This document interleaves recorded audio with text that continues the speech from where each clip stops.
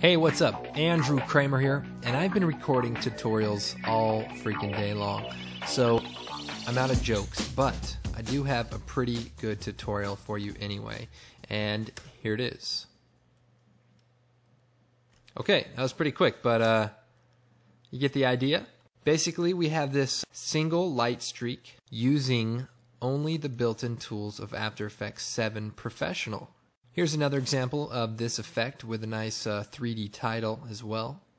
And you can see I've used the depth of field to really enhance this shot. So anyway, why don't we go ahead and get started. First thing I'm going to do is create a new composition. And go ahead and use the DV preset at 23.976, 24p basically. Now in a previous tutorial I used a texture from the Right Gear collection to create a 3D room. So I'm just going to go ahead and do that really quick, but for more information about that, check out that tutorial. Basically from the Right Gear collection, I'm going to go down to the grungy textures, the lower resolution grayscale, and we'll take number 9, bring it out, this nice wall. We're going to hit F4, turn it into a 3D layer, rotate it, move it over, duplicate it, move it over, and duplicate it again, rotate it as a back wall, perfect, duplicate it once more, create a nice ceiling,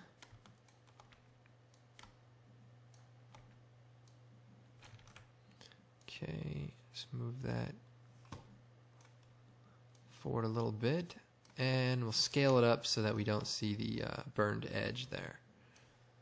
Okay, I'm going to create a new camera. We use a 35mm preset, and I'm going to take these camera tools and just kind of zoom out in the room.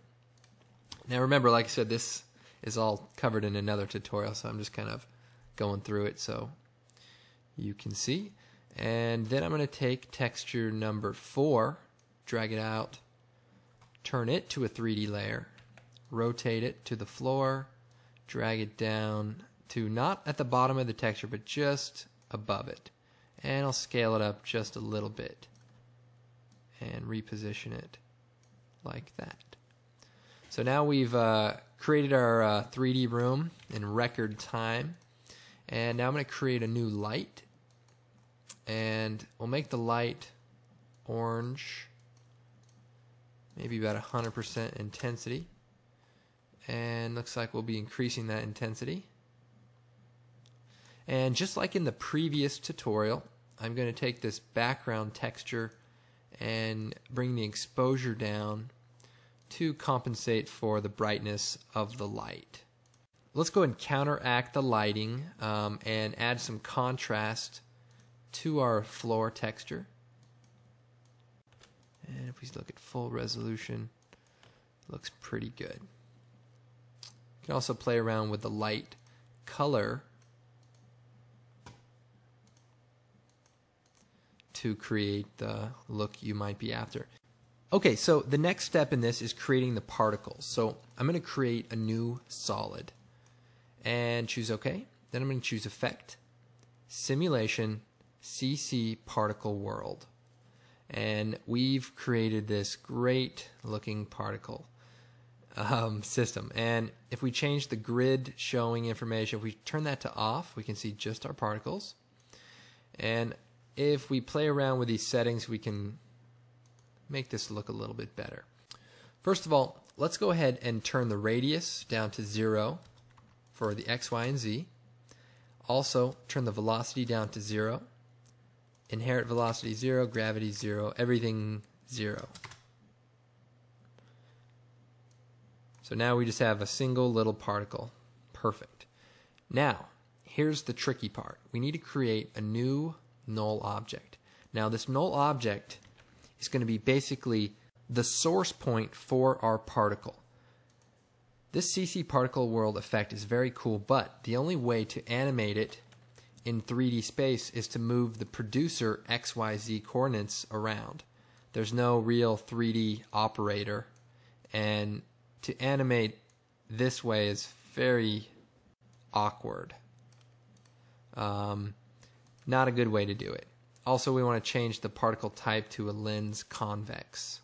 So we just kind of have a little line. So anyway, animating using these tools can be done, but it's a little tricky. So what we want to be able to do is control this in 3D space in After Effects' built-in tools. So the only way to do that is to use a null object that we then turn to a 3D layer.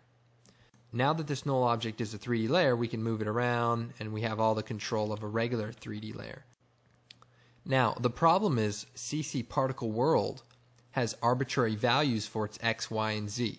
So the position for this null is X, Y, Z, and we have these three values, whereas here it starts at 0 and doesn't quite translate perfectly. So with a little trial and error, I was able to come up with what this arbitrary data means for the most part. So what we're going to do is create an expression that links these values to this null object. First, alt-click on the X. Then pick whip the position of the null. Easy enough, almost. What we have to do is set up a variable. We'll call this X. X equals this comp.layer, all this stuff. And because it's using the 0 value, we're sampling X. If it was 1, it would be Y, and if it was 2, it would be Z. So for this parameter, we'll use X. Then we want to choose minus this comp dot width, meaning minus this comp's width. Then we want to divide the result by 2. And then we type a colon. So basically this creates a value that is essentially 0. Now, X, we're going to recall this variable. So X equals all this. And what we want to do is divide it by this comp dot width. Okay, so that's X. Now let's do Y. I'm going to copy this whole expression, click Y, and paste this whole expression. Then I want to change the variable from X to Y. You don't have to do this, but it just helps to organize it. And we want to change this comp.width to this comp.height. Everything else stays the same. Oh, and we want to change the position to sample from the Y. So in this case, 1. So 0, 1, 2. Click away. Then for the Z-axis, we'll alt-click, we'll paste our whole expression that we have here. And now we are using now the Z coordinate, so we'll change this to 2. But because Z starts out at 0, we want to take all of this off. And simply do X, or let's change the variable, Z. Z. And basically we want to do Z divided by this comp's width. A shorter version of this expression would simply be this value divided by this comp.width, but just in the style of the other three, I figured it'd be best to do it that way. Now that these are linked up to this null object, we should be able to move this null object around and the particle should follow it pretty well. So if I say we're to add an expression to the position of the null, like wiggle 3, comma 50,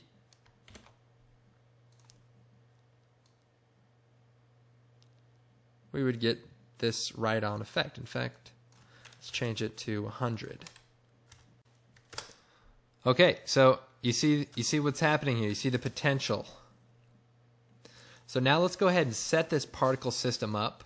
Now that we've created a way to adjust its position, let's go back in and adjust the look.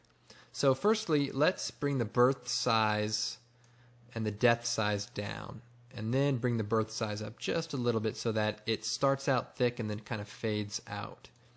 Also, we'll make the birth rate a lot more so it fills in, maybe 75.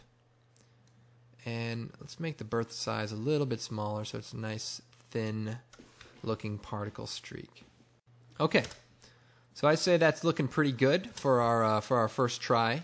And now what we want to do is just enhance it a little bit more. If we go into the options for the particle world effect, we get this funky little menu, but if we go to the opacity map, we can change it to fade out round, and that way the particle starts exactly at the tip of our null object, because otherwise it sort of fades on, and this is just a better way to get the particle to start right away instead of having a slight delay. Next thing we want to do is let's organize this again. We'll call this particles, and we'll call this point.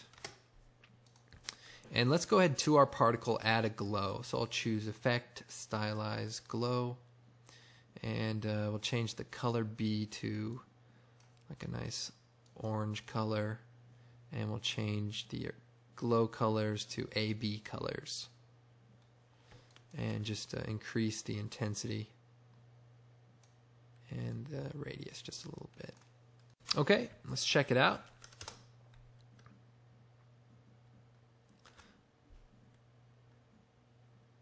And there's some other things we can do to enhance it as well. I'm going to go ahead and delete these keyframes and increase the wiggle expression so that we can just see some random movement. And I want to show you some other ways to work with this effect. If we take this null object and just move it, that works pretty well. And remember, we are in 3D space completely. Okay. Remember to turn on the camera depth of field to even make it more impressive, like you see here. Okay, well, I hope you found this tutorial useful. My name's Andrew Kramer, and you can find me at creativecow.net in the After Effects forum. And of course, you can visit my site, www.videocopilot.net. We have a bunch of great tutorials and products. Anyway, I'll see you next time.